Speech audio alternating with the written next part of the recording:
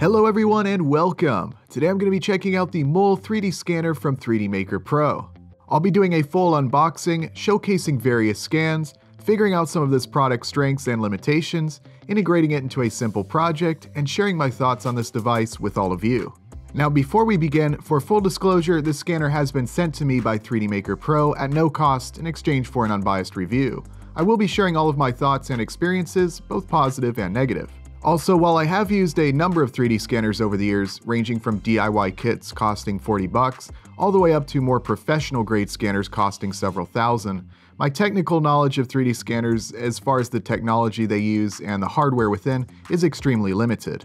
I have experience using 3D scanners for reverse engineering and designing custom form-fitting parts, but I really don't know much about what makes a 3D scanner tick. Therefore, I'm approaching this review from the perspective of a hobbyist or a maker wanting to use this scanner to produce custom parts for their projects. So with that said, let's dive right in.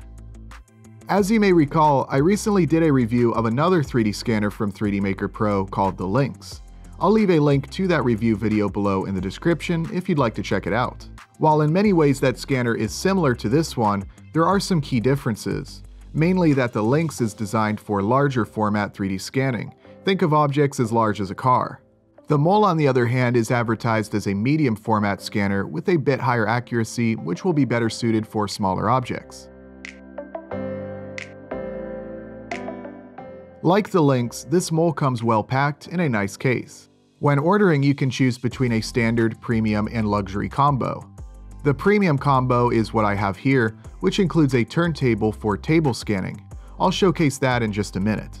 This does appear to be the same turntable that was included with that Lynx 3D scanner that unfortunately stopped working early in the review. Fortunately though, this one worked just fine, though again in my opinion it does feel a little cheap and I wouldn't recommend putting anything very heavy on top.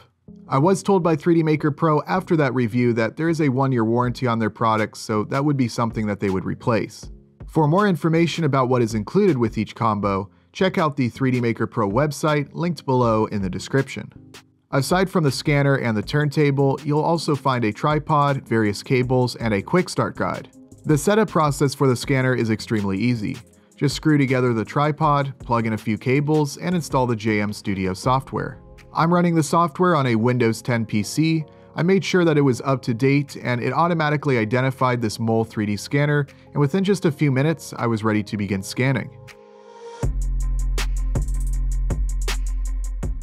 Once you get everything set up, you have a couple different options for scanning. In easy scan mode, you can hold on to the scanner and move it around the object. With the table scan, you can place the object onto the turntable and the object will be scanned automatically. The table scan is nice for smaller objects. When you're scanning, you'll want to pay attention to this meter on the left, which will indicate if you're getting too close or too far from the object. Over on the right-hand side, you have a few different options including adjusting the brightness and sensitivity. You can play around with these settings to see what provides you with the best result, which will vary depending on what object you are scanning. You have the option of creating a texture map for your scanned object in addition to the 3D geometry. It's important to note, however, that this texture map will be black and white unless you get the luxury version of the Mole scanner, which includes the necessary items needed for color textures. I did find that in the rare instances when I had issues with the tracking in geometry mode, simply switching to texture mode often helped. The scanning process is very easy, whether you are using the easy scan or table scan mode. I was surprised by how quickly I could move the scanner in easy scan mode when scanning a relatively simple object. Once you're finished with the scan, you have the option of starting a new scan and later combining the two together. This is necessary when you can't scan the entire surface of an object in one go. The software will try to automatically combine the two scans, but I find that it isn't always the most accurate, and more often than not, I needed to manually align the scans myself, which fortunately is an option within the JM Studio software.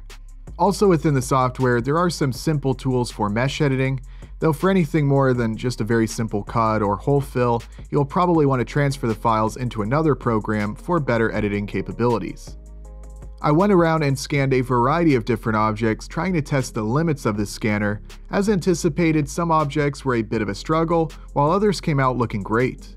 I want to talk a bit about some of these items that I have right here. This here is about a 1/7 scale Jeep. I cranked up the brightness pretty high and it did a really good job of scanning. Both these areas that are black as well as this somewhat shiny burgundy paint, it captured it really well. Overall, the software did a really good job of keeping everything aligned. It's certainly not perfect though, and you do have to watch out for that while you're scanning. For example, when I started out doing kind of a close-up scan with this grill here, I think the software got a little bit confused and it kind of shrunk this area. It couldn't really differentiate this from this and this from this. Just something to watch out for when you're scanning. Unlike the Jeep though, I had a lot of trouble scanning this engine.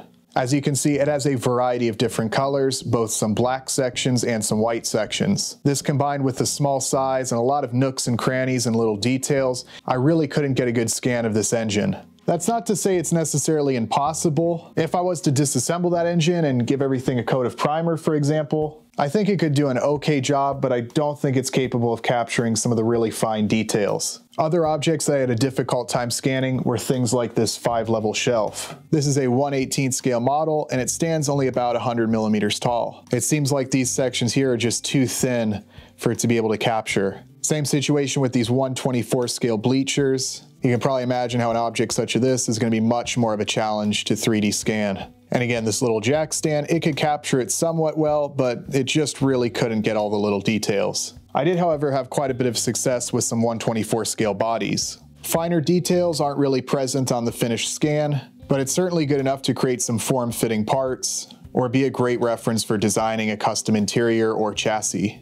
Kind of the same deal here with this 24 scale jersey barrier. A very simple object. It came out dimensionally accurate and looking pretty good, though not the sharpest detail when you're scanning something this small. I think once you get to about this scale here, maybe a little bit smaller, you're kind of getting to the limit of what the scanner can capture with any significant detail. For the best results when scanning, you want the object to be a relatively light color and have a matte finish. You also won't be able to scan anything that's transparent. I've found just some standard automotive primer to work really well, but of course it's going to be permanent. In addition to primer, you can purchase sprays specifically designed for 3D scanning. Those products, however, can get a bit pricey, so you can try an alternative such as a dusting of cornstarch or dry shampoo. Basically, you want to eliminate any shininess or transparency. When you give the scanner something well within its limits, it captures it quite well. While I couldn't always capture some of the finer details, overall it would produce good scans with reasonably precise dimensional accuracy. When increasing the brightness, I was impressed by how well it was able to scan some darker colored objects. Sometimes on black objects there would be kind of a strange texture in spots, but overall very impressive.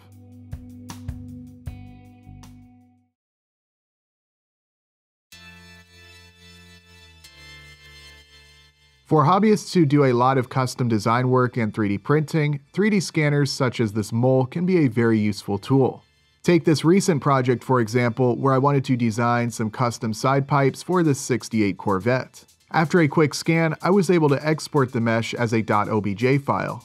With that, I can model the side pipes and then use the mesh to cut the pipes so they will fit perfectly against the body. I also know how large the pipes will be relative to the body, so I can ensure it won't look too large or too small. There's no worries about whether or not the part will fit or have the look that I want. No printing prototypes, no sanding, just glue it right on and it fits perfectly.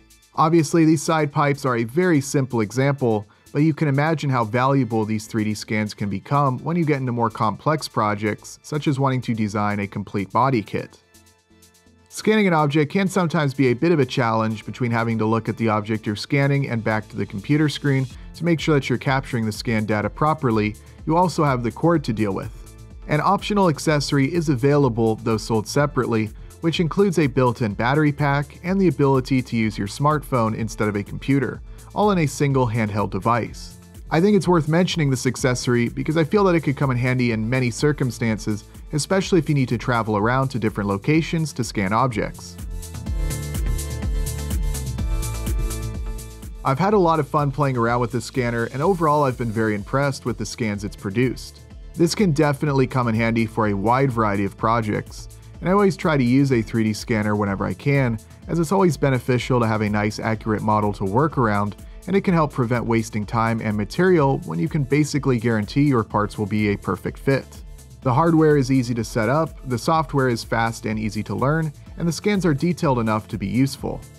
If the finer details are important, or you'll be primarily scanning objects smaller than many of the ones I showed here, you may need to consider some other options, many of which will likely be more expensive. If you're in the market for a 3D scanner, I definitely recommend giving the mole some consideration, particularly around the time of this video's release, as 3DMakerPro is currently running a Black Friday sale. The premium version, which is what I used in this video, is currently selling for a little over $500, and I think for that price, it's really hard to find much fault with this scanner. I'm definitely going to continue to put this mole to use, especially for 1/10 and 1/18 scale projects, as vehicles in that size range are really in the sweet spot for what this scanner seems to scan best. I certainly hope you found today's video informative. Please let me know if you have any questions. As I said, I don't have much technical knowledge on this particular scanner, but if you have any more general questions, I'll do my best to answer it. If you would like more information about the mole or would like to purchase one, I have included a link to the 3DMakerPro website below in the description. As always, thank you all very much for watching, and I'll see you next time.